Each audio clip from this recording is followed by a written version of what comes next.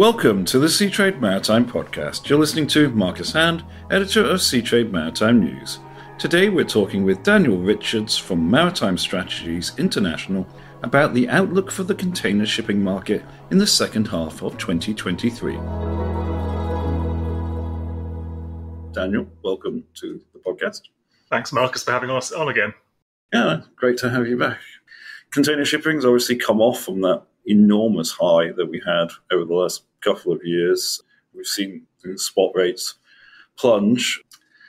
Now we've come to the mid-year point. Daniel, perhaps you can tell our listeners whether you feel that the container markets have kind of stabilised now. I'd say tentatively yes for now. You've seen most market measures effectively trend sideways for a number of months now, certainly with spot rates.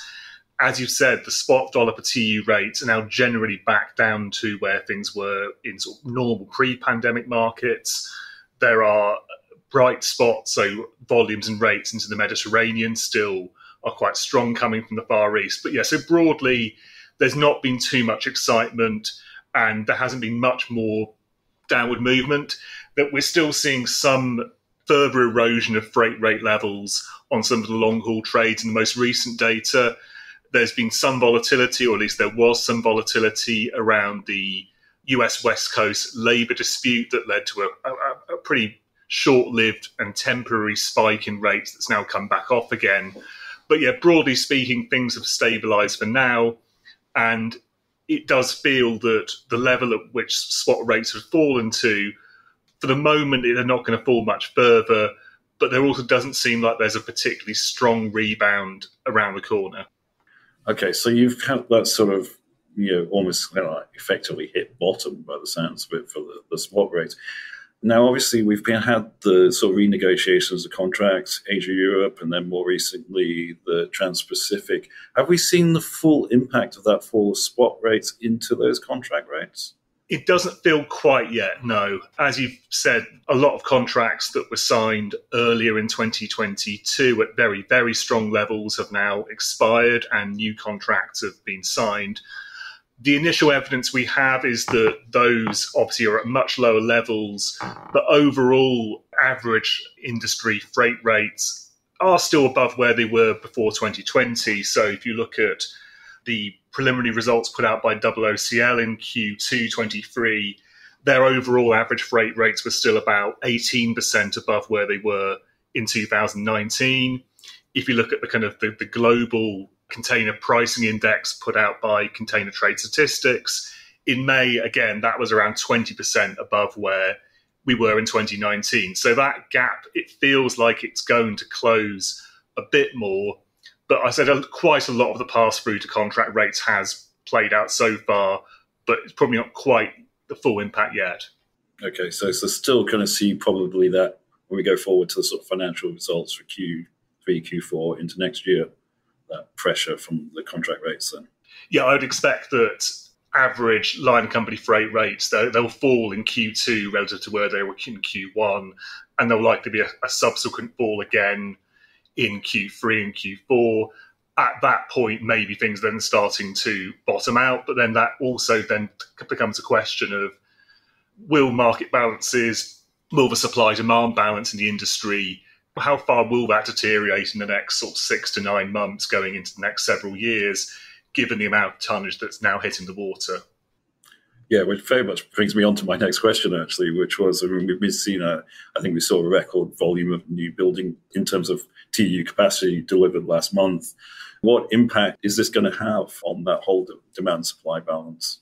So, yeah, we've obviously known that this new wave of new vessel capacity hitting the water was going to arrive, but it really now is arriving in earnest. So you saw about 360,000 TEU of new ships being delivered in Q1. That jumped to close to 600 TEU in Q2. And so by the end of July, we're probably looking at the volume of new vessels hitting the water being equal to what we saw in the whole of last year. And this is not yet being really offset with much in the way of vessel scrapping, only around 65,000 TEU of vessels scrapped so far this year. So it's building up pressure on trade lanes, forcing liners to add additional capacity onto these trades. at a time where trade has been middling to weak to downright dreadful on certain routes going into the US.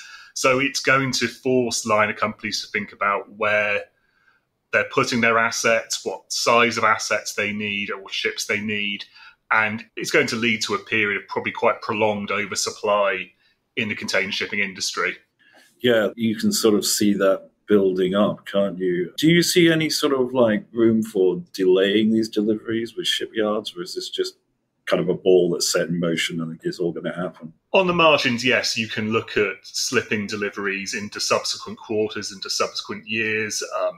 Some of the yards are reportedly having some issues with getting enough skilled labour, which may provide something of an excuse to delay deliveries. But so far, the really big Megamax 24,000 TEU container ships, they're arriving at a pretty brisk rate at the moment. So, yeah, some deliveries will be slipped. A handful might end up being cancelled, or that hasn't been a particularly regular phenomenon with container shipping for the past 10 years.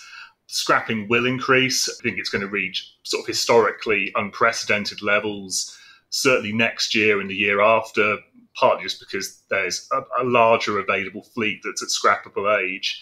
And there will be some efforts to offset oversupply with either slower sailing speeds that are at the same time potentially helping meet some of the new environmental regulations coming in, or as we've seen some carriers start to do, you just increase the number of weeks you're taking to sail on a particular trade lane. So you add buffer time into your schedules, you put an additional port call, and at the time it's taking you to do a round voyage sailing from the Far East to Northern Europe and back, if that goes up by a week, you're soaking up an additional ship there to keep that service running weekly, but you're not adding to the weekly sailing capacity available to shippers. So there are these offsetting supply levers that the carriers are going to be able to pull, but it's mostly going to be offsetting at the margin. And as you said, it is a ball that's now in motion, and it is going to become a challenge for the industry in terms of that supply-demand balance weakening.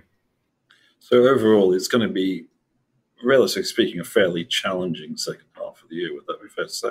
It feels that way.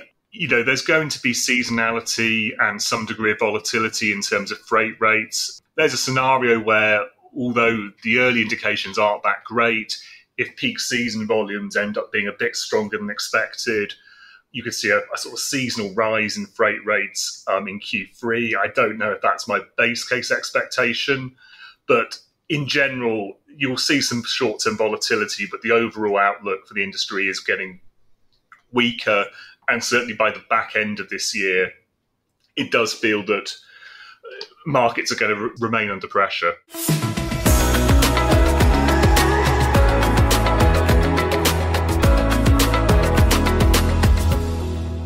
That is all we have time for on this episode of the Seatrade Maritime Podcast. If you've enjoyed listening, make sure you subscribe on the app of your choice to never miss an episode. Thank you for listening.